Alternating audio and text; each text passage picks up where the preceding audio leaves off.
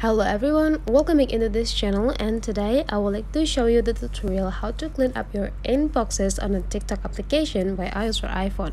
So first thing we have to do now is just go visit the TikTok application.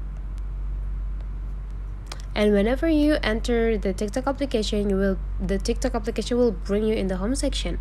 Since you want to clean up the inbox, go click on inbox sections here.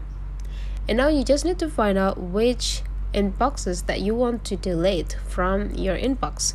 For example, you want to delete this, so you just need to simply slide this message into the left side until this three option is pop up, and after that you just need to go click delete.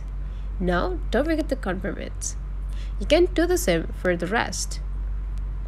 Delete, confirm, slide to the left, delete, confirm, slide to the left, delete, confirm. You can just do this until you finish everything that you need.